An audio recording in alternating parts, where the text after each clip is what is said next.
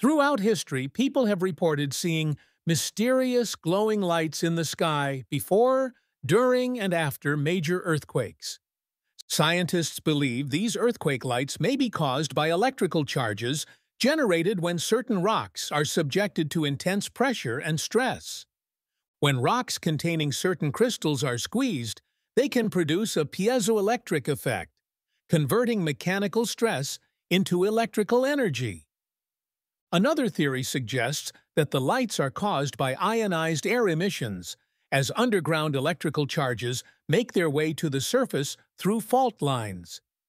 These mysterious lights can appear in various forms, from glowing orbs to flickering flames to brilliant flashes that illuminate the entire sky. Reports of earthquake lights date back centuries, with detailed accounts from major seismic events like the 1755 Lisbon earthquake. Today, scientists continue to study this phenomenon using advanced monitoring equipment and historical data to better understand the connection between seismic activity and these mysterious lights. Different types of earthquake lights have been documented, from vertical light pillars to floating orbs, helping researchers classify and study these mysterious illuminations. Understanding earthquake lights could potentially help scientists develop new methods for earthquake prediction and early warning systems.